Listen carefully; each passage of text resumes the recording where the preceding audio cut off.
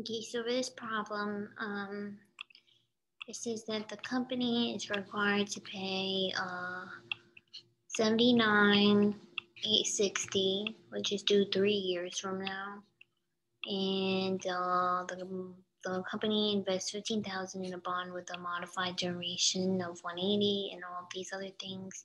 So we want to find what Dmod is. Okay, well the first thing with immunization is that we want to find the present value. So conventionally, whenever we want to find the present value, we always just start with the liabilities.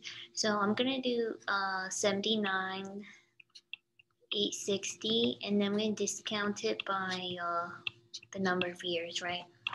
So I'm gonna do 79,860 times 1.10 to the 3. 79,860, 1.10 to the negative 3, and I get 60,000, okay? So 60,000. Now we also have to make sure that the duration of the assets and liabilities are equal to each other as well. So we're gonna solve for the duration of this liability as well. We're gonna take the cash flow times the time that it's occurring on, and we're gonna discount it by the number of years back.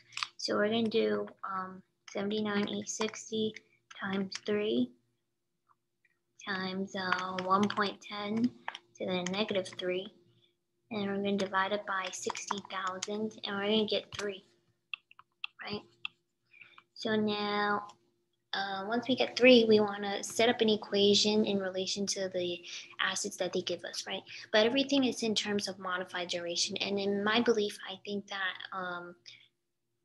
making sure that the durations are equal between the two is most conventional, but since they're only giving us modified durations, I guess we'll make a modified duration equation.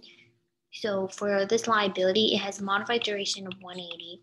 And so now once we always find the duration, we want to multiply it by the weight.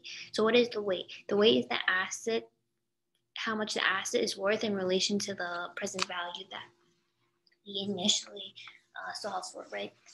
So we're going to do 15,000 divided by 60,000, and we're going to get 0.25. Right? And then now plus mod D,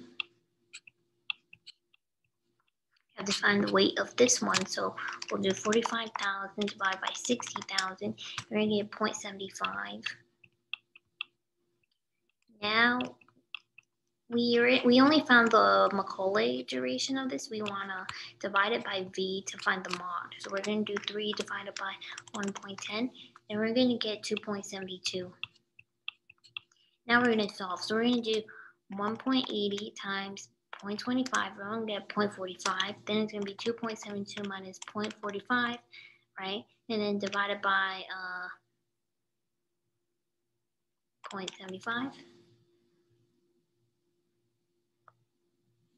Wait, no, this is, hold on.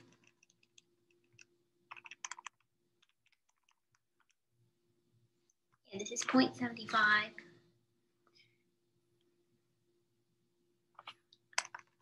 3 divided by 1.1. 2.72, yeah, so we're going to have 1.80 times 0.25, and then we're at 0.45, so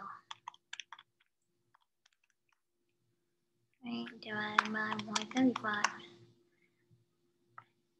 And we're going to get, well, I got, from solving this, I mean, I guess we should include more decimals to make the answer exact for 3 divided by 1.10.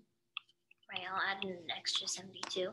So I'll do again 1.80 times 0.25, and then get 0.45, then 2.72, 72 minus 0.45 divided by 0.75, and I'm getting one more number out of it, so it's 3.036.